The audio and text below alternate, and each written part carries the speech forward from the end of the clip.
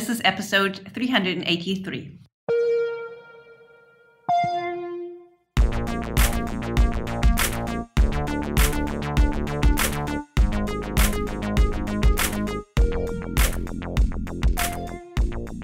Hello and welcome to Epicenter. I am Friederike Ernst. And Meher Roy. And we're here with Joey Zacherl today. Joey is the co-founder of KeeperDAO, a fascinating new project that describes itself as an on-chain liquidity underwriter for DeFi, and we will explore what that means in a bit. So Joey, welcome to the show. Can you tell us what you did before you fell into the Web3 rabbit hole, and then we'll take it from there? Sure, absolutely. Thank you for having me on the show. So I have a background as an engineer, and I just generally enjoy building things. My most recent projects have all involved some form of automation, but I got started doing cybersecurity and a lot of low-level programming, and then kind of transitioned more into the user interactive space and building mobile apps. But once I got hooked on automation, there's really been no turning back ever since. So I've done automation platforms like IoT, automation platforms for home automation.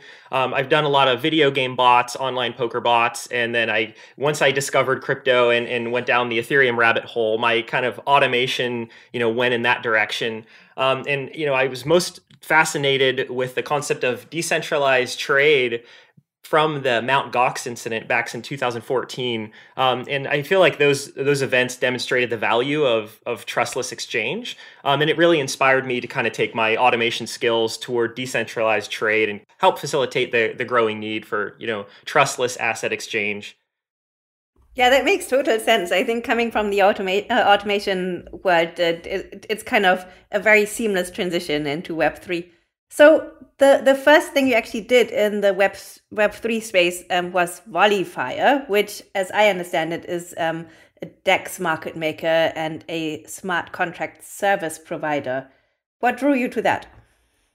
So, it really started as my first step into actually building something in the crypto space. I always liked Bitcoin, but there really wasn't anything for me to do with it, early on. And so when Ethereum came around and these decentralized exchange protocols started popping up, I noticed very quickly that they were extremely powerful, but there was just no liquidity.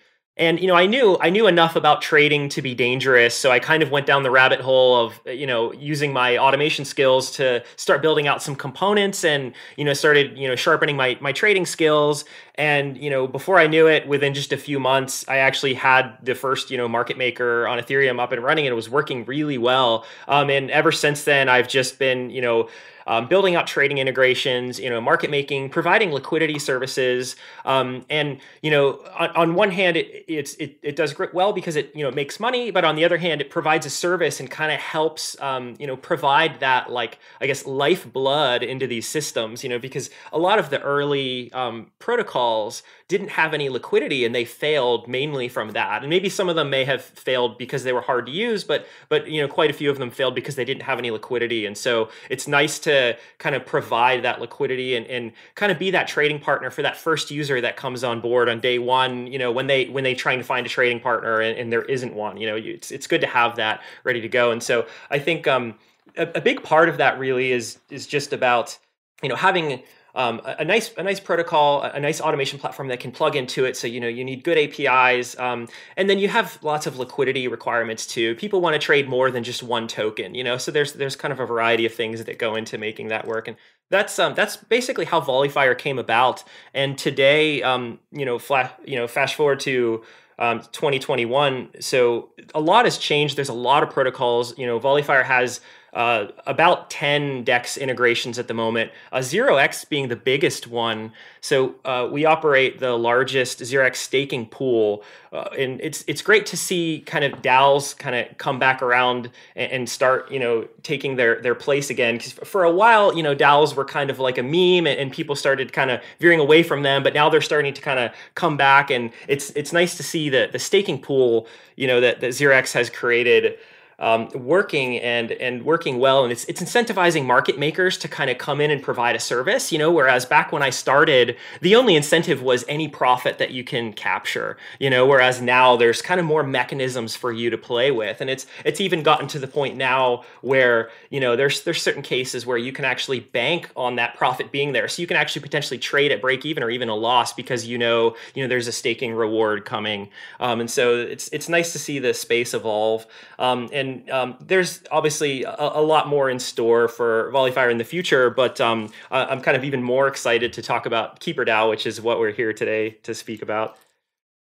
So VolleyFire, you're continuing with the operations and the market makers keep running, and KeeperDAO is a different venture that you're pursuing with a different set of co-founders.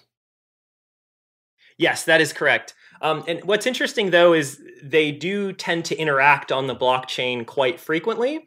For example, our Keeper bot and KeeperDAO does regularly fill orders that were signed by VolleyFire. So, they're totally separate, but they do have a lot of interactions.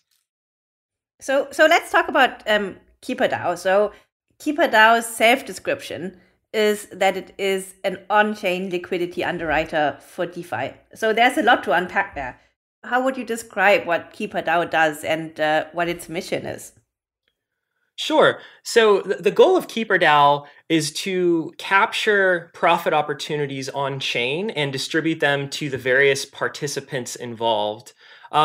What's interesting about that is there's a lot of participants, today that actually don't see any of this profit, even though they participate in making it possible.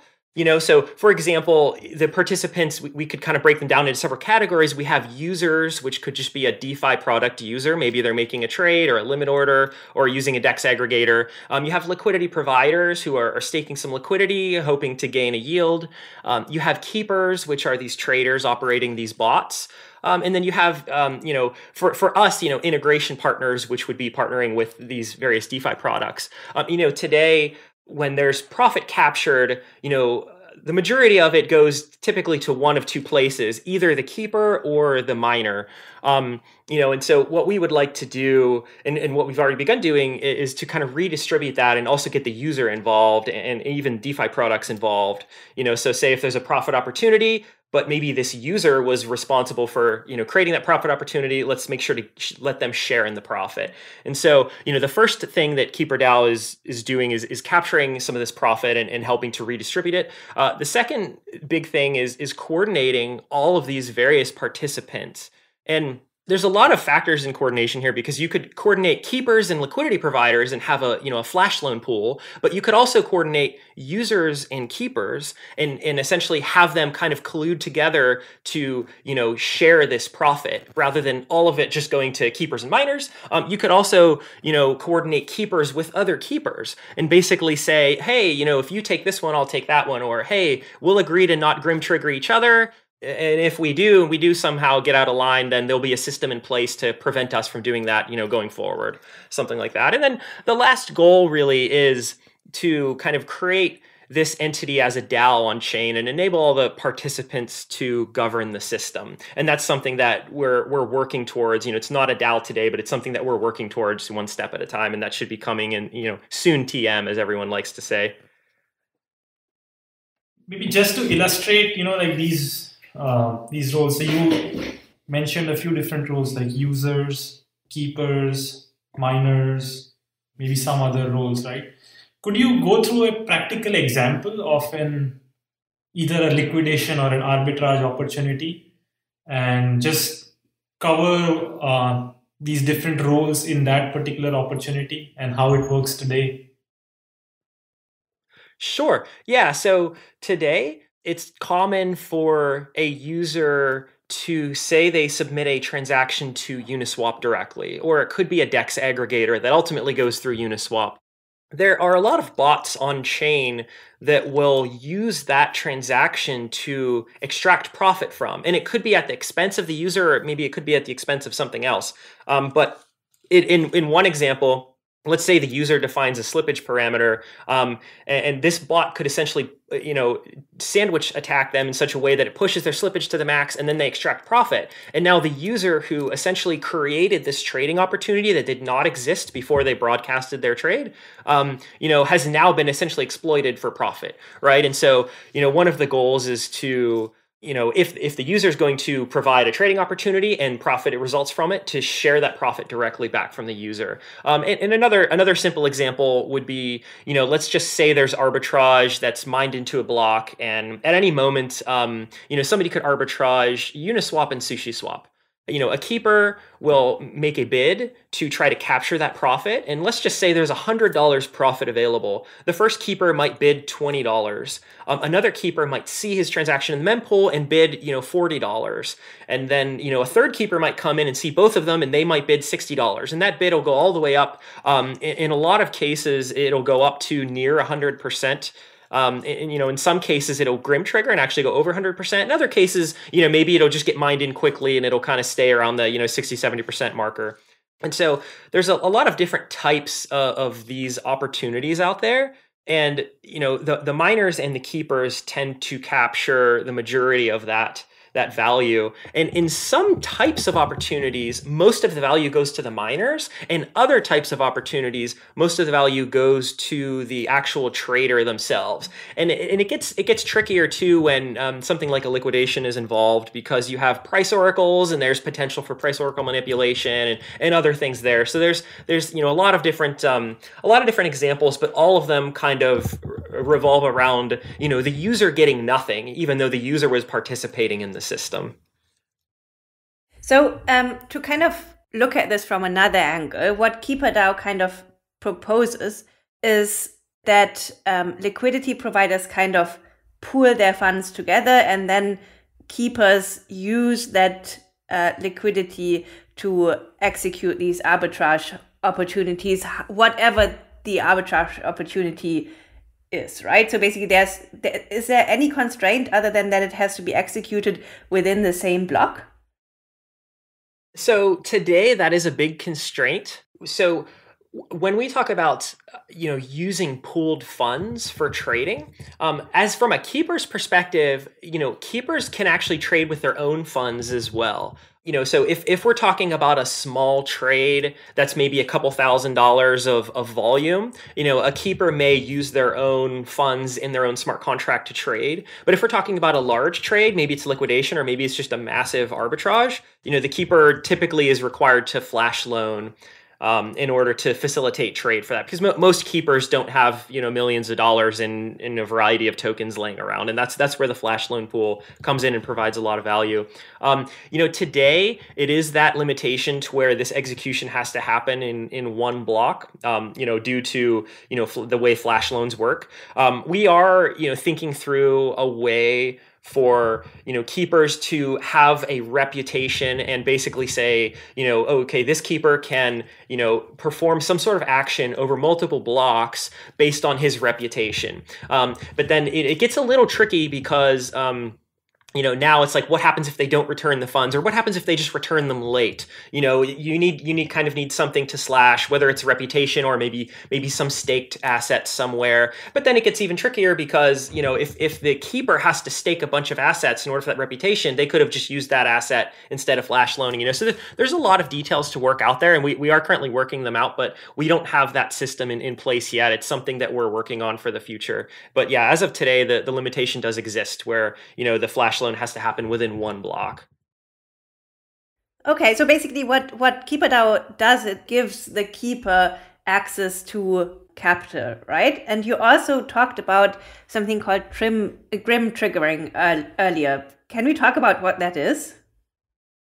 Sure. Yeah. So a grim trigger is essentially a trading technique where one party pushes the trade all the way to break even or even beyond. And so in the earlier example I gave where there was a $100 profit opportunity, for one of the traders to grim trigger, they're basically saying, I'm willing to spend $100 or maybe even $105 to capture that $100. And they kind of make it, a losing trade for everyone else. So they're essentially signaling to the other traders, that they can't capture this. So grip triggering is an interesting mechanic because on one hand, if we talk about KeeperDAO as a trading pool, that technique could be used to signal to other traders or potentially even other trading pools that it's time to work together and coordinate, or else there will be no profit.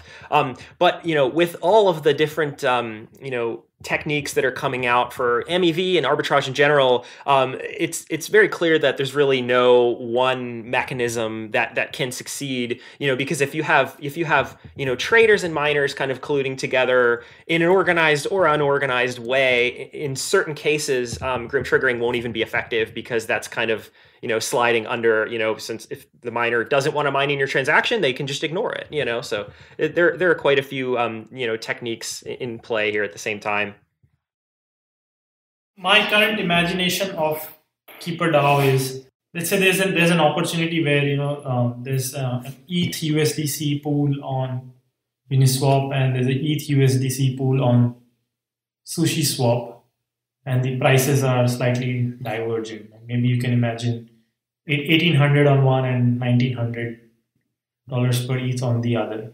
So in theory, if I have USDC, I can go and buy ETH from the cheaper pool and sell ETH to the more expensive pool, and I can get some extra USDC back.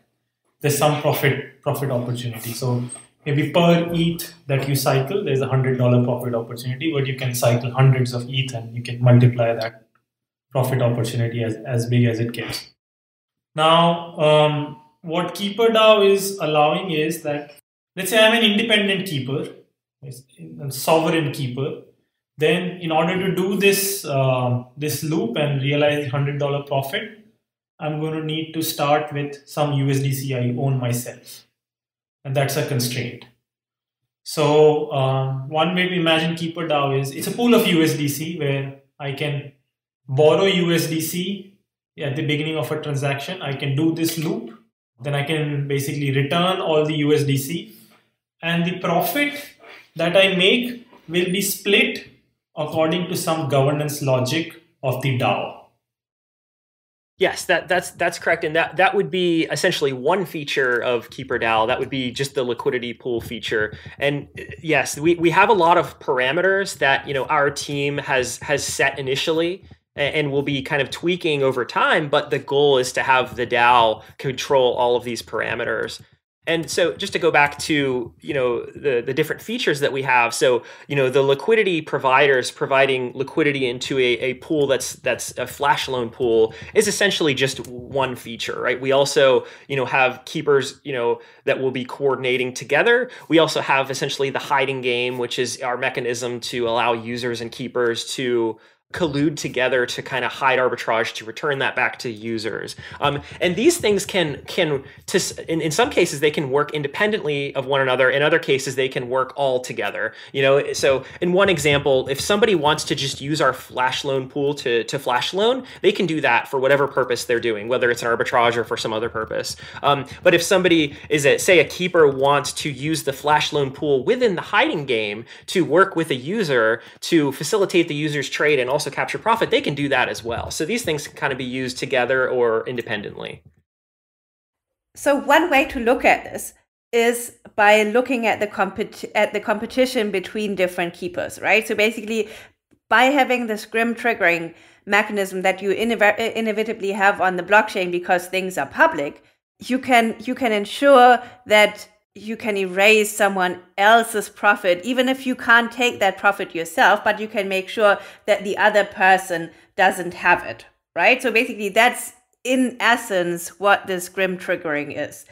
You can't take it away from someone, but you can make sure that they don't get it. So basically what you kind of need is, you kind of need to find a coordination point for the community basically like a Schelling point where people feel like this is kind of the most just mechanism, or this is the mechanism that we are all comfortable coordinating with in order to have people not kind of take each other's profits away without actually getting them. So basically who actually gets them is the miner typically, who's typically at this level not participating in this game. We'll get to the involvement of the miner later. So how do you make sure that the KeeperDAO is actually the Schelling point? How do you make sure that you're the Schelling DAO? How do you make sure that you're seen as the DAO that should govern how these profits are distributed between the different stakeholders? Yeah, great question. The Grim Trigger itself is essentially a signal, to other traders, which they're kind of feeling in the profit margin for certain types of trades, right? For just pure arbitrages, if your profit margin is going towards zero, you're essentially getting signaled that it's time for coordination. I mean, coordination is a natural evolution of this type of trading, right? I mean, people can't Grim Trigger forever. I mean, you can't break even and have small losses forever. You'll eventually want to coordinate into pools, right?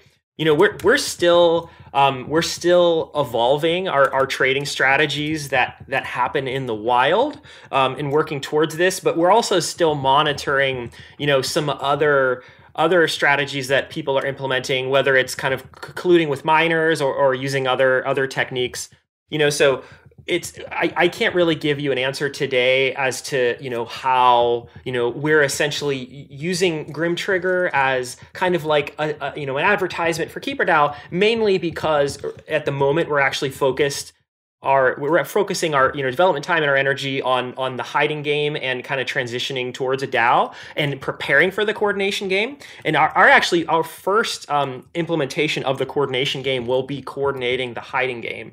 We would like to also coordinate trades in the wild. It is quite a bit more complex, because as you mentioned, it does involve a lot of Grim Triggering, and it does involve a lot of scenarios where you don't control as much. Like when you're trading in the hiding game, you control more because you kind of control the ecosystem, and you have the users who are colluding with you. But when you're trading in the wild, you don't really control the users, and you don't necessarily control the other bots. So it is trickier. So Grim Triggering in the wild is a lot trickier to handle and implement properly, which is why coordinating in the wild is not our #1 priority at the moment, but we will work towards that. And who knows, maybe once we are kind of happy with the hiding game and we have that kind of coordinating amongst a variety of keepers, we may ultimately decide, like some other projects have, where when it comes time to coordinating in the wild, maybe that does involve coordinating with mining pools. We may get to that point as well. So I'm actually trying to understand these two concepts, which is like Grim Triggering, and then the other thing is the hiding game.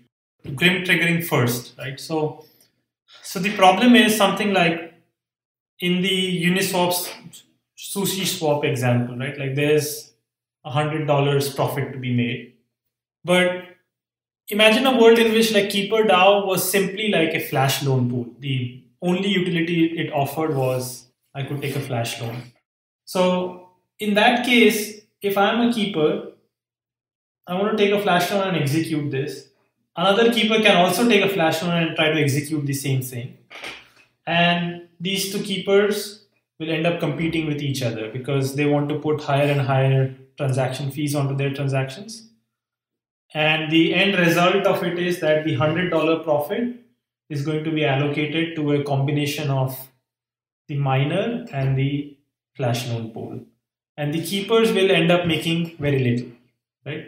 So essentially the need for coordination here arises in the sense that if you have two keepers, A and B, you want some kind of game to emerge where A and B like decide to collaborate and split up the profits for all such trades in the future. So if there are like 1,000 trades to happen, they can collaborate, pay lower transaction fees, and split the profits 50-50.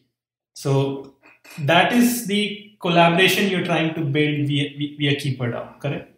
Yes, that's correct. So our collaboration mechanism between keepers will be, initially introduced in the hiding game because it's much simpler to introduce it there. Introducing it into the wild is very tricky because you can imagine a scenario where you have 5 keepers who are, playing by the rules and behaving properly. You could have 5 more keepers who are not, that are grim triggering the ones who are behaving. So then, you end up with a gas auction anyways. So it does get very tricky when you're talking about something in an uncontrolled environment in the wild when it's Uniswap, SushiSwap, arbitrage. So then the question becomes, what is this hiding game that you're referring to? Sure. So the hiding game is essentially our implementation to where we align incentives between users and keepers. And so the idea is to take actions that users like to perform that end up resulting in profit opportunities that get gas auctioned or get sandwich traded, and take some of those actions, put them in such a way that the user and the keeper can actually collude together and prevent that gas auction from ever happening, or prevent that sandwich trade from ever happening, and do it in such a way that now the user gets some of that profit when profit is captured. So imagine a user wanting to place a limit order. Instead of making this limit order fillable by anyone in the world, because that would lead to a gas auction, make this fillable by only KeeperDAO keepers. Now, KeeperDAO keepers can look at that and say, okay, it's my turn. I'm gonna capture this one and fill that. And oh, by the way, there was $100 profit captured. Today, we're actually giving all of that profit back to the user in Rook tokens. And then the underlying token that was captured goes into the KeeperDAO treasury. In the future, we will take the participants involved and give them each a share based on the percentage that is essentially decided by governance. So that way, Rook holders can determine how much of that profit should the user keep versus the keeper versus maybe the partner, because maybe a DEX aggregator or maybe a DEX actually was the user in this case, or facilitated trade for the user, because maybe this user didn't go to KeeperDAO.com. Maybe this user went to some DEX or some DEX aggregator and they traded through there, and it actually got routed through the hiding game. So some of that may actually go back to the DeFi project in that case. So. And the goal here is to do this not only for DEX trades, but other common features that users use. For example, let's say they're going to take out a position, they're going to borrow some asset, and they're going to open up a lending position. Today, if a user's position goes underwater and they get liquidated, the user doesn't see any of that profit that gets captured by the bot. But our goal is to implement a system such that when the user gets liquidated, they actually participate in that profit capture. They're basically and this gets back to your question before about the on-chain underwriter. And essentially, if we're acting as the underwriter in this case, we can work with the user and say, look, if you open up your position through us directly instead of the protocol directly, we will share the profit with you and essentially incentivize them to run their positions through us instead of the protocol directly. So if you look at this closely, say, I totally understand where the arbitrage opportunities come from. Say, if I go to Uniswap directly, so basically I'll shift the price and people will want to backrun me. If I trade on limit order DEX, people will want to front run me. If I go to a DEX aggregator, say Matcha, 1inch, or Paraswap, they show you the route that they will route your trade. They will kind of use a linear combination out of all of these different sorts of things. And that still opens up the potential for minor extractable value, or for basically being back or front run, despite the fact that you're going via DEX aggregator, right?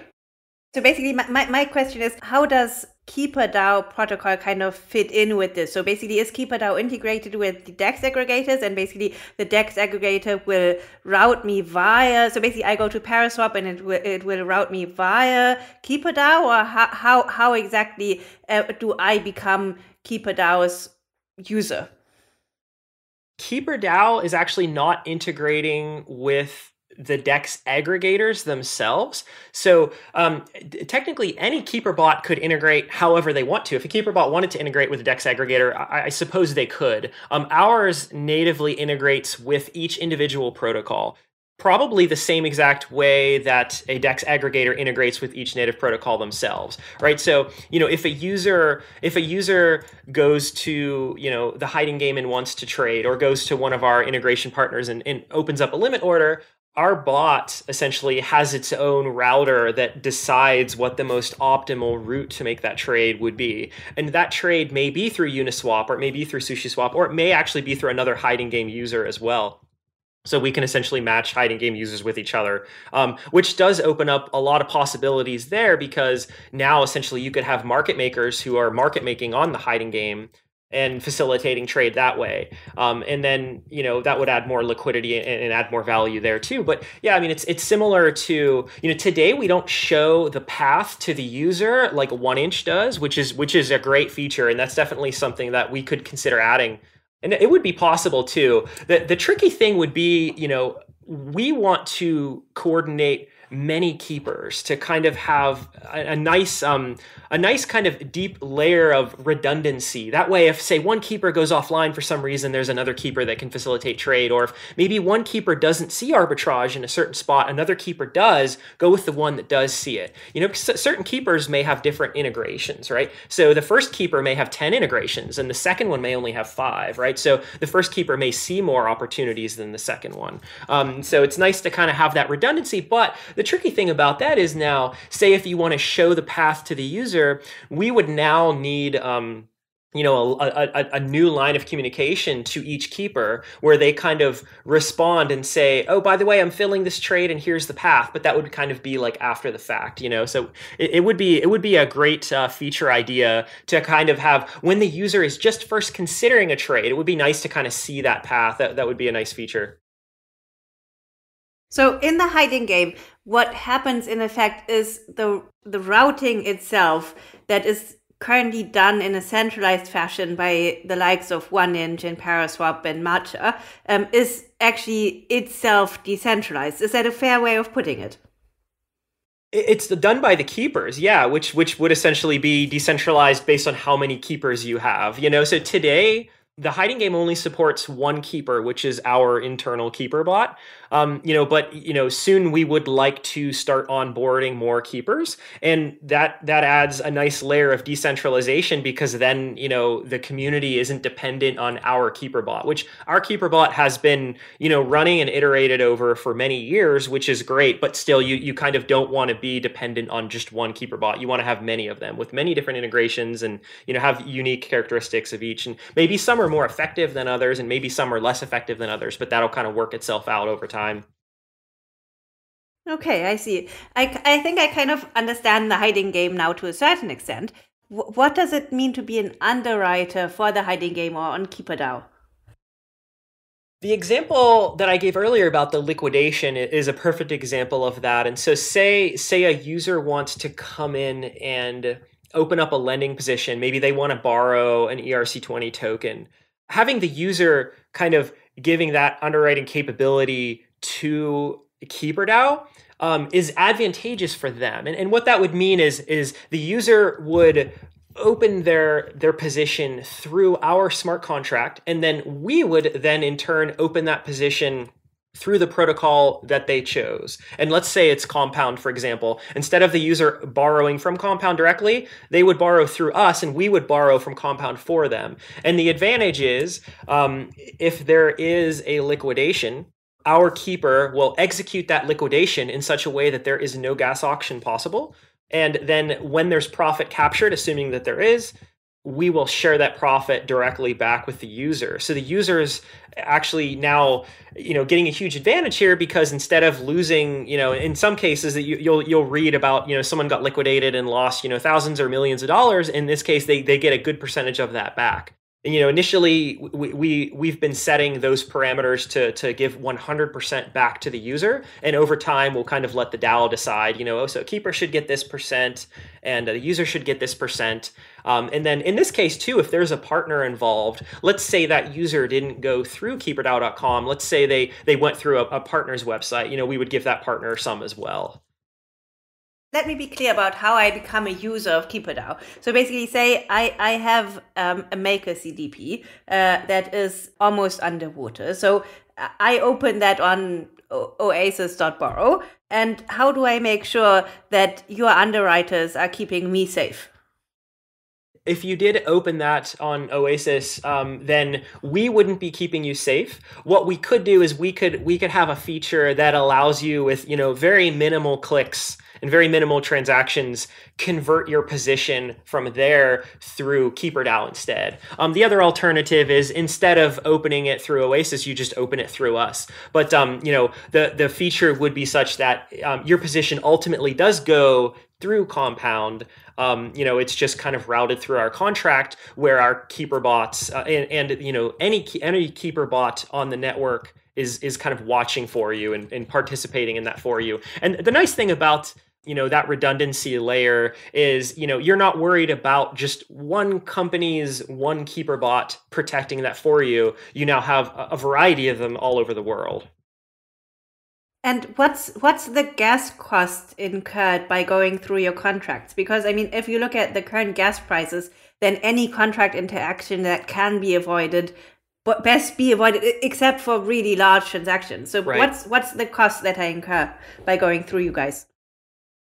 So as far as the borrowing side, I don't have any gas figures on me at the moment, but it would cost, slightly more gas to open the position through us than it would to open it directly through Compound, for example, mainly because we have to do a little bit of overhead. So if you open it with them directly, that would be the most efficient way to do it. But the good news is this overhead, a little bit of overhead gas cost, and it's not going to be significant, and I don't want to quote an exact number, but let's say it's maybe 50K gas cost of additional overhead, so that may increase your gas cost of opening the position by, 10 or 20% or something like that. And so I guess the highest gas cost there would be if you wanted to convert a regular position into a KeeperDAO position, because that would essentially be like kind of closing your position and then opening it through KeeperDAO again, which is ultimately opening it through, Compound again. That one would probably be, a combined kind of like a withdrawal deposit or I guess a close open, sort of a mechanism, which would cost some gas. But yeah, it's tough when gas prices are high. It's tough to do, say $100 position when gas is $100. That's hard. Yeah, I totally see that. So let's kind of wind back a little bit. So let's say I'm a liquidity provider for KeeperDAO, and what happens to my capital when it's idle, right? There's only ever so much that you can use for arbitrage trades, right? That's correct. So when you deposit liquidity, you receive a K token, which is kind of like your receipt for that liquidity, and the holder of that K token is essentially receiving a reward for depositing liquidity and putting your liquidity to use. And today you'll earn that reward in Rook tokens. But the liquidity pool today is being used for flash loans by keepers to generate profit. We are taking the profit that's captured and put into the treasury. And today the treasury is also being used to stake back into KeeperDAO to generate a yield for Rook holders who are essentially governing the treasury. And so we have plans to use the liquidity pool for a variety of yield generation activities. We are just now beginning to do that and actually implement that. The very first thing we've done with that is to take the treasury funds, which are not the LP funds, but to take the treasury funds and essentially stake them to have a larger flash loan pool. So in the future, for as far as the liquidity pool itself goes, in the future, we would actually like the Rook holders to be able to decide what happens there. And I actually imagine a dashboard where users can see, here's what's been flash loaned the last week.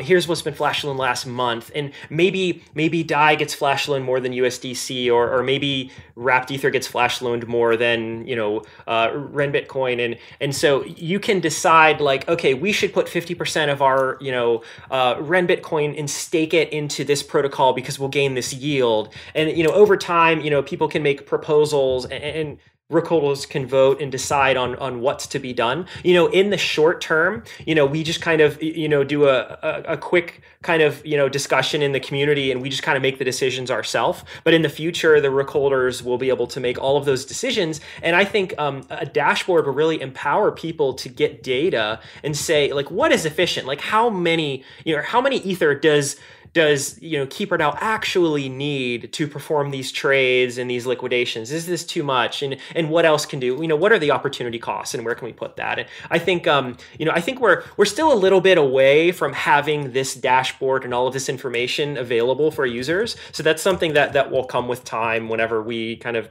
get more fully fledged tools and dashboards out there. A lot of the opportunities in the DeFi yield farming space are fairly short-lived. So I would assume that making these decisions as a DAO is inherently difficult because you don't want to be spammed. So you have like an attention bandwidth problem. But at the same time, you also don't want to give a small group of people executive control, because that would kind of defy the purpose of the DAO, right? So how do you see this playing out? Yeah, that's a really good point. And these are things that all DAOs are trying to work through. So from what I've seen, DAOs tend to make, I guess, longer term, or what's funny is, I guess, a long-term decision in the crypto space is probably a medium-term decision. So I guess they're making more medium-term decisions at a slower pace, right? And yeah, I agree with you that you can't necessarily just jump on the new protocol that's farming at over 100% every other day, because it's hard to make those decisions quickly. Although we actually see a good opportunity with our on-chain underwriter for the next feature that's coming out for the hiding game as potentially one of those opportunities that kind of has a higher reward mechanism to it. So, like today, kind of taking our treasury and staking it back in the KeeperDAO LP pool is one option, but we may see our next pool that's being launched may generate even a higher yield, depending on how well that does.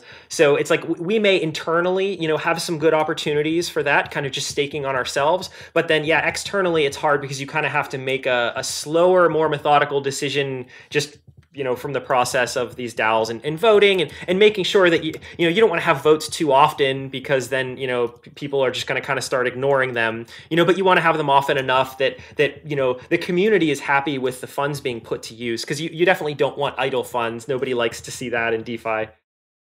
This is fascinating. So you said earlier that the KeeperDAO governance currently is still done mostly in-house by your guys, but you're going to transition to a DAO soon. So what's the roadmap on that? So there's a few things that need to fall in place first. The roadmap on that is not clearly defined because we're still kind of working through a few of these, we'll call them like short-term challenges. And while some of them are presenting themselves more clearly than others, we're trying to kind of let the pieces fall.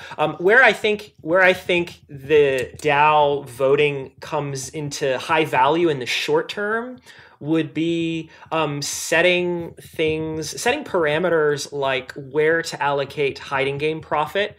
And then also, as you mentioned, where to allocate idle funds. Say our flash loan pool is just too large, where to allocate that. I think in the short term, those are good values for that. And so what we need to do is we need to transition into a mechanism that allows Rook holders to make those decisions as opposed to just us internally making those decisions. That's something we're still working out the details for. But I guess the next factor, which is kind of like a slightly longer term solution that we're working on, would be staking Rook two keepers, right? So once we introduce the coordination game and we have multiple keepers coordinating together, we essentially want to allow rook holders to determine reputation of keepers. Because let's say you have three keepers.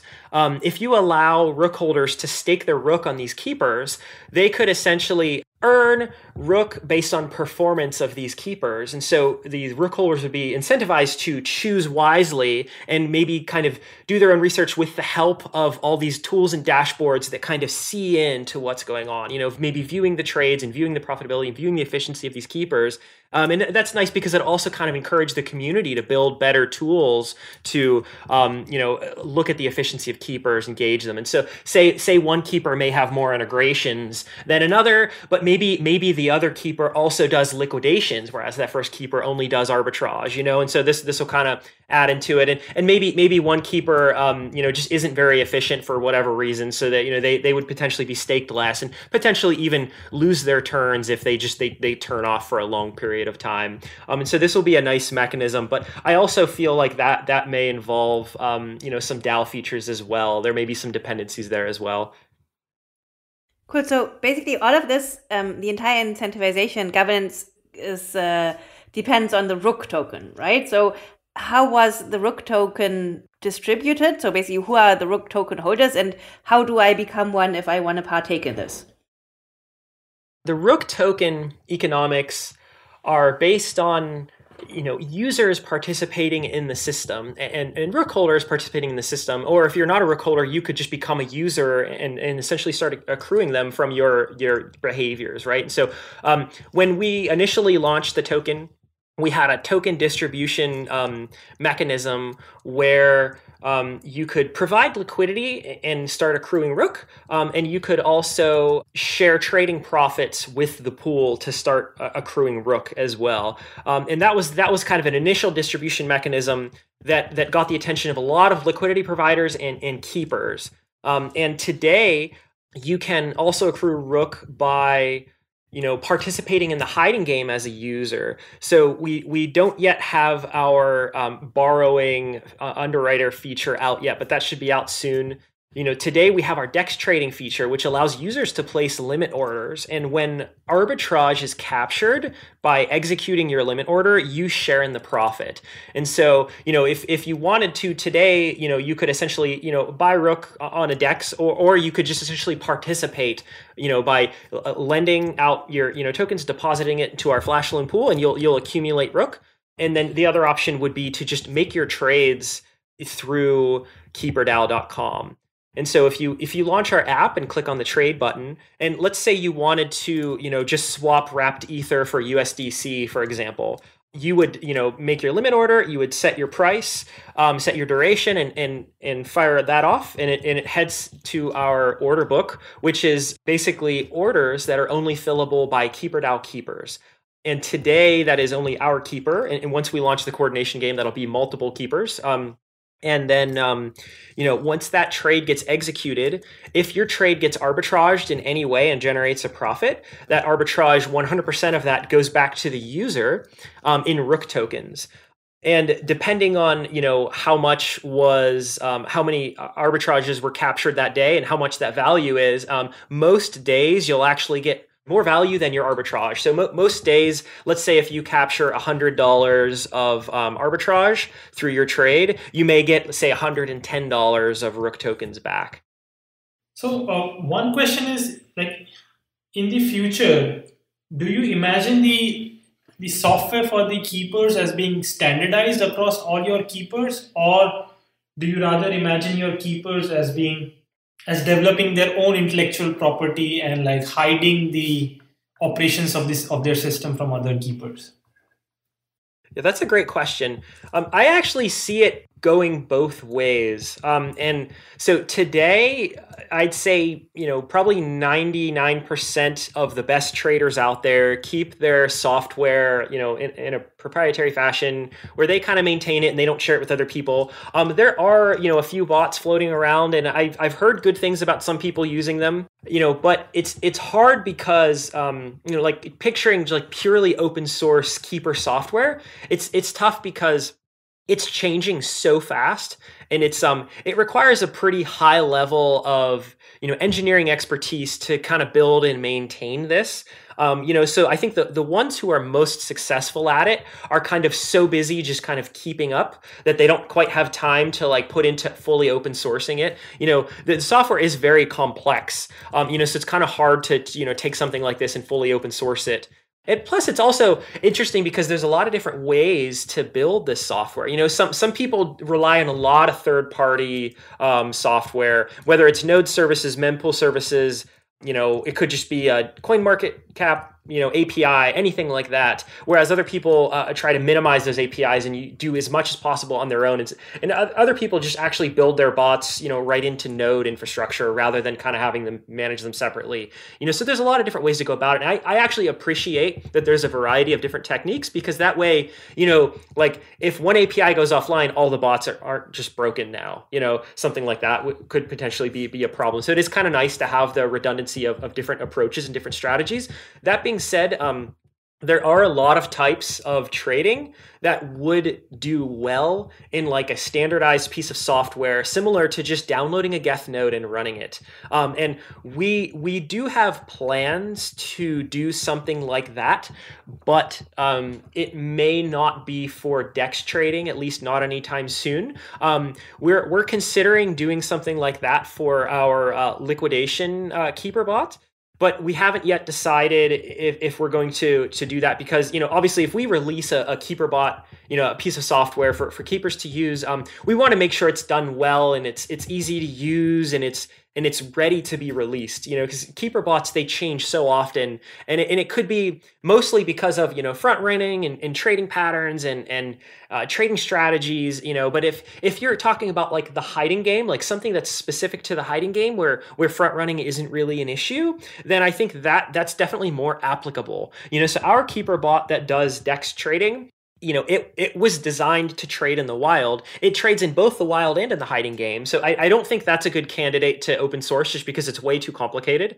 But I think a bot that specifically targets, say, on-chain underwriting for the hiding game, I think that one could potentially be. And I definitely see this happening at some point in the future. Hopefully it's not the distant future. Hopefully it's sooner rather than later, because it would be nice to have people be able to just essentially download a node and run it.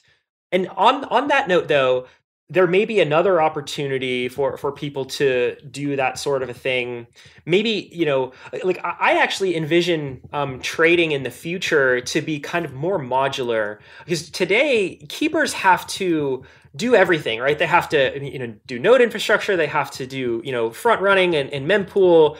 They have to write arbitrage algorithms. They have to integrate with all these DEXs. They have to write smart contracts. Like I would like to envision, a future where all of these things are modular and you could actually just specialize in one part. And maybe you specialize in just writing smart contract integrations that are incredibly gas efficient, or maybe you specialize in writing software that just purely does, node infrastructure. Or maybe you specialize in just purely arbitrage algorithms, and then kind of by each component plug these together somehow. And maybe there's an open source piece of software for this and an open source piece of software for that. And whether this is a node you run or maybe just some component you just download from GitHub.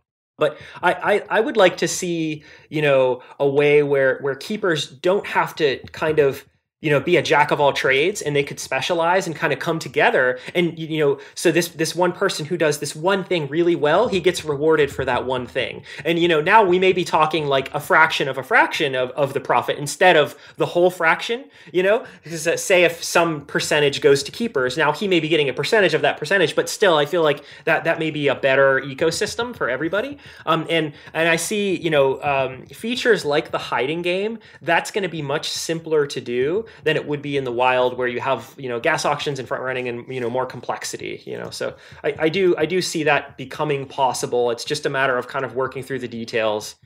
But I'd say the first step for the coordination game is coordinating different keepers with different bots with different capabilities. And that's actually one of the big challenges with the coordination game is we want it to be simple enough so that some random person who has a JavaScript bot can coordinate with a random person with a Python bot with a random person whose bot is running right in Geth. They all need to kind of work together, and it needs to be a very simple protocol that they can all work together, even though they have different integrations and different features and maybe even different timings. Maybe one bot's more efficient than the other. So assuming that all these things can come together, we don't want the coordination game to add too much friction to each individual keeper. It should be a pretty lightweight integration for them to kind of trade through their own smart contracts, but still be a part of the coordination game. So if you zoom out from here and you look at the coordination game happening between the different keepers and users, the party who truly loses here are the miners. Right? So yes, do you expect resistance on that front? I would say yes and no. I would say that, so let's maybe keep a short-term lens on, and let's say that the hiding game is incredibly successful, because I guess in the very short-term lens, the hiding game would do exactly what you described. So if the popularity just grows massively, and there could be some resistance there. Maybe we could see mining pools not mining a hiding game transaction, for example. And maybe there's some percentage of mining pools that just don't mine hiding game transactions. Or they could even generalize, front run it in a generalized fashion and kind of accrue the profits to themselves, right? Because you guys you're not a mining pool, right? So you don't include transactions in the blockchain, and as soon as you actually broadcast them, anyone could take them and kind of change them a little bit so that they are the beneficiary of that transaction, no? Well, if we're able to kind of wrap our trades within our one single transaction, like and I guess for the hiding game, we're not submitting multiple transactions and depending on them to be in a certain order. It would just be essentially one single transaction. Then that wouldn't be an issue. But I guess if we were arbitraging a hiding game user against Uniswap, the miner in theory could manipulate Uniswap to do something so that ours would fail, but it would be easier for them, I think, to just ignore our transaction altogether. But then, another mining pool would find it. But I guess, so like, if you look at, on-chain underwriting, for example, we would do all of that in one single transaction. So like, say the user was going to get liquidated and we were going to share the profit with the user. That all happens in one transaction. So the miner couldn't, there's not like multiple transactions for them to reorder, essentially. But they could still place your order at a convenient location in the block, right? In the worst possible location for you in the block. They could, but I think there's a lot of cases where that's not a huge issue for us. So let's say the way that our just-in-time underwriting would work is we would actually liquidate the user just a hair sooner than getting liquidated elsewhere. But the exchange is they capture in that they share in that profit capture, right? So it's like, as long as we're configured correctly, any public bot wouldn't be able to liquidate that, and only our transaction would. So even if they put our transaction as the very last one in the block, as long as we're configured properly, KeeperDAO would be the only ones able to execute that liquidation at that point. Okay, so if I'm a malicious keeper, is there any way I could submit a malicious keeper strategy and kind of harm users or other keepers or the liquidity providers? I would say there's a way that you could attempt to do it, but I don't think it would be very fruitful. And so I'll give you an example. So let's say that we have the coordination game running and there's 3 keepers, right? So our system involves, taking turns, and it also involves redundancy. So let's say keeper A has an opportunity and he's up first. It's his turn. So he takes it, it succeeds, everything's good. Keeper B has the next opportunity, it's his turn. He takes it, he succeeds, everything's good. Keeper C is the malicious keeper. Now he's up. He's supposed to make a trade, but he decides to not. This is I guess one way of being malicious is to just not do your job, right? So he decides to not do his job, and a few seconds will go by, and the system, essentially the coordinating system, the users will decide, okay, he's missed his chance. Let's just say that's 15 seconds, for example. He had 15 seconds to perform his task and he missed it. So now it goes back to Keeper A again. Since Keeper C didn't do his job within 15 seconds, now Keeper A can now execute that trade. And so the user's experience didn't really get degraded. I mean, I guess his order got filled 15 seconds later, but it still got filled.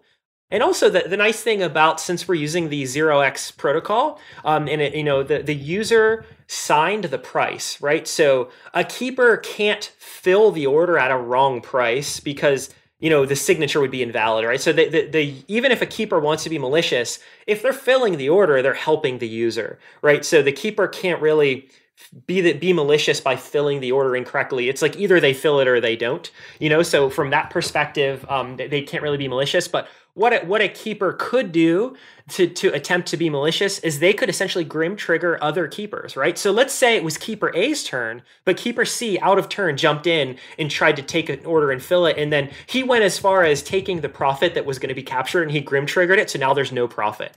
So what would happen is, the coordinating keepers would agree that this user is acting out of turn, so he would get punished and he would get his turns reduced, right? So for the user, this is actually okay. The user actually doesn't care because, I guess technically the user does care because so the user's order got filled, and that's the goal. The first goal is to have the user's order gets filled. I guess technically the user got degraded service here because they were probably going to get a reward if the system had behaved correctly, but because there was a grim trigger, now there was no reward.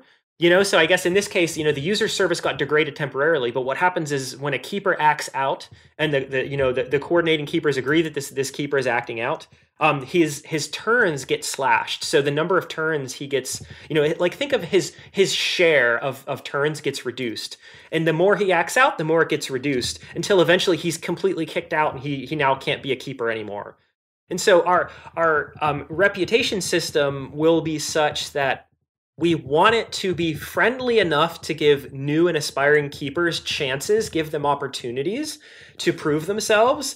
But if they get too many strikes in a row, you're out, and you get your turns reduced to 0 and you're booted out. And then if you want an opportunity again, you have to try again and kind of work your way up. But it's going to be one of those things where if there's a potentially risky keeper or maybe a keeper with 0 reputation or negative reputation or something, and they want an opportunity, it's like maybe we'll give them an opportunity some small percentage of the time. But then as soon as they fail, say they fail that 15-second window, we're going to immediately put up a high reputation keeper to kind of make sure that goes through. That way the user's experience isn't degraded. I guess the worst thing that could happen really is the user's reward gets degraded because there should have been profit, but a keeper kind of acted out, and maybe there's even a way we can handle that. Like maybe we could somehow detect that, and then part of slashing the keeper goes to paying for that reward. Although that mechanism does sound quite complex, that could be possible, I think. So from the point of KeeperDAO, what's the worst case scenario? Is it like a KeeperDAO 2 that colludes with a mining pool, or is it a KeeperDAO 2 that colludes with a client? What to you would be the worst case? Yeah, so I think it's actually not bad if other, say, trading pools kind of start popping up, because I think just as much as keepers can coordinate with each other, I think other trading pools can coordinate with each other. So if there's some other KeeperDAO 2.0 that pops up, even if they claim to be better, I definitely see a dynamic where pools can work together and coordinate together. And maybe they even have their own hiding game where it's like we have our hiding game where it's only KeeperDAO, and they have their hiding game where it's only their keepers. But then in the wild, I definitely see a dynamic where this sort of thing can happen. But it does get tricky because I also feel like in the wild, we use the term collusion, which I think has kind of like a negative connotation to it. But at the end of the day, that's kind of what it is. But like, working together in collusion, they're kind of similar. Like, so say it's a trading pool working together with a mining pool, because it can be very efficient that way. That may be what is most successful in the wild, is working together with mining pools. I guess you could call it colluding, but not to sound negative, because it just may be the most efficient way. Maybe just kind of rebrand that to coordinating, traders and mining pools coordinating. again, I could see in the wild, I could see multiple pools working together, and I could also see, multiple, traders working together with miners. And we've actually had discussions with some miners, and that's definitely one of the interesting dynamics that has popped up in some of our discussions is, it's like if one mining pool is working together with this group of traders, what happens when another group of traders come on? Now you have a mining pool. Are they working with two traders, or are they kind of married to one trader? And the only way they can, switch to the other one is if they're no longer working with this trader. So it's a lot of interesting dynamics coming through here. So if you look at the latest relationship between traders and miners, what comes to mind to me is the Tai Chi network that was recently launched by Sparkpool, which is kind of a white glove service where you as a user can transmit your transaction directly to that network without publicizing it, and basically Sparkpool will include it in the next block that they mine. Basically, it shields you from being front run or back run, or basically if you have any sort of exploit, it shields you from being generally front run. So where do you see this trend going? Because I mean, if you look at this, and if you actually think this further, what will happen is you will have a small number, or you will have some number of trusted Ethereum endpoints to whom you would give your transaction to be mined without ever publicizing it directly. And this would increase the barrier to entry for any other miner immeasurably, right? Because there'd be no transactions in the mempool, so to speak. So how do you see this playing out? Do you think the MEV issue is going to be what breaks the decentralization of Ethereum? Or do you think basically we'll end up in a state where we will divide the right from mining the block from the right to ordering the transactions within that block? Or how do you think this is going to play out? It's really hard to see one particular feature or strategy succeeding. I think we'll ultimately have a lot. It'll just be a combination of features or strategies succeeding together, and it could just kind of go back to the roots of mining pools, and how they're essentially independent from one another. You may have some mining pools use this solution in this strategy, other mining pools use this solution in this strategy, and maybe certain mining pools, kind of work together to capture MEV in this way, and other ones do it a different way. But generally, I really like the Tai Chi network and what they're doing there. Today, in its current form today, it works great when you don't necessarily need a transaction to get mined into the very next block or the next 2 or 3 blocks, just because you're kind of limited on hash rate there. That's the only downside. So like maybe one evolution here that I would love to see would be, say, a similar Tai Chi network for every single mining pool. Like even having this feature kind of standard within node infrastructure would be nice, because then, no matter which, miner you're speaking to, you could have this level of privacy, but it's like technically the mining pool can do whatever they want. So, not all of them might go for that. Maybe only some fraction of them would go for that. So we may only see a fraction of the hash rate have this sort of private solution. And then I guess the other problem too is, what's stopping a mining pool from claiming that it's private when they're still just front running it anyway? So it's kind of like, it's tricky. Like I appreciate that, nodes and mining pools are kind of able to kind of have the flexibility to do it their own way. That's kind of what makes it decentralized. Hopefully we can get to a point to where either, say, something like a Tai Chi network, the hash power of that feature grows dramatically. Like even if you could say have 70 or 80% of the network has some sort of a trusted solution, then you just need to, when you're broadcasting your private transaction, you just send it to 80% of the network, and the other 20% you just say, well, if they mine the next block, oh well, that would be kind of nice. But I as far as all of these solutions in general go, I kind of see them finding a way to coexist. I think multiple solutions will probably win in the end, and we'll just be using multiple solutions in the future. It's hard to say if any one particular one will trump everything else. It's tricky because if you look at these profit opportunities today, I mean, they're going to be changing so much over the next few years, and they really have over the last few years. And with layer 2 solutions coming on board and ETH2 coming on board, I mean, I think it's going to get even more complex than it already is. Unfortunately, I don't really see it being completely solved. I think it just becomes more complex, especially with all these different layer 2s, and you'll have people arbitraging between various layer 2s, between layer 1 and layer 2. Between other blockchains and Ethereum. And so I unfortunately, I don't really see it getting any simpler or any, more complete. It might just grow more complex, but maybe we have, decent solutions where, a user can just simply make a trade to Uniswap in a private fashion without having to go through all these other steps. And like I said, maybe it's just as simple as maybe instead of just one Tai Chi network, we have, some good percentage of hash rate. And they can say, you know what, I don't care if my transaction gets mined in the next block, because if I've got 50% hash rate, hopefully it'll be mined in within the next 2 and they'll be fine, So something like that hopefully will pan out. So you don't think MEV is going to break Ethereum? I like some of the solutions and proposals that have been coming out. I don't necessarily think it's going to break it, because I think it's just kind of a part of having a decentralized network with assets being traded. I mean, it's kind of natural. I don't necessarily think it's going to kill it, because hopefully we can kind of stay ahead of the cat and mouse game, and it doesn't kind of bring it to a screeching halt.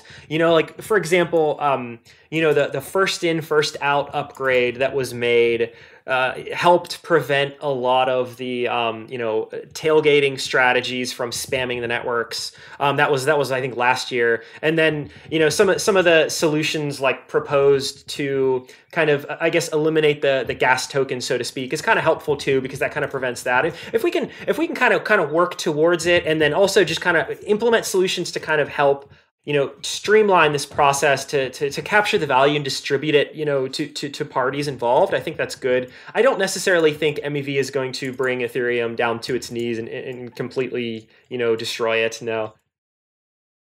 Do you think commit and reveal schemes, where basically you commit an encrypted order or something, and then basically it's committed, and then you have to reveal it later? Do you think that's going to alleviate the problem to a certain extent? That's a good question. I don't know. I don't know if I've really studied that enough to kind of offer an opinion on it, but it's possible. I also wonder, I don't know how efficient that is. Do you have an example? Because I'm curious about the efficiency of that in terms of, I guess from a trader's perspective. I mean, there's different ways you could do it, right? So basically you could encrypt a trade with, say, 3 different... I mean, basically, there are these distributed key generation things where you can encrypt with a number of keys, and you can decrypt with any subset of a number of these private keys, right? So basically, you could have these schemes where you encrypt your order and it gets committed, and then basically there are these revealers, and a subset of these revealers need to decode it in order for it to become a valid order on the blockchain. So you can't, basically, no single revealer can kind of block it, and it's kind of out of your hands. All of these cryptographic solutions are typically fairly gas intensive. That's what I was going to wonder is, I wonder, it sounds like it may actually involve multiple transactions, and then it may also be gas intensive, which is, but it may be effective, because if you're dealing with a massive arbitrage, what's a million gas? What does that matter? But I guess if you're pushing thin profit margins, it may not work. But again, if you're looking to capture $1 million, then spending $1 million gas at 200 G Wei doesn't really mean anything. So it may very well be. Yeah, I'll have to do some more research on it. I continue to be fascinated by how even putting together fairly basic elements of the trading world kind of results in such enormously complex games where you can collude and collaborate and kind of grieve someone else and so on. I think it's endlessly fascinating. I'm super curious to see how it plays out over, say, the next year or 2. Yeah, absolutely. Well, super good to have you on, Joey. Thank you so much. Yeah, thank you so much. I really enjoyed this. Thank you for joining us on this week's episode. We release new episodes every week. You can find and subscribe to the show on iTunes, Spotify, YouTube, SoundCloud, or wherever you listen to podcasts. And if you have a Google Home or Alexa device, you can tell it to listen to the latest episode of the Epicenter podcast. Go to epicenter.tv/subscribe for a full list of places where you can watch and listen. And while you're there, be sure to sign up for the newsletter so you get new episodes in your inbox as they're released. If you want to interact with us, the guests, or other podcast listeners, you can follow us on Twitter. And please leave us a review on iTunes. It helps people find the show, and we're always happy to read them. So thanks so much, and we look forward to being back next week.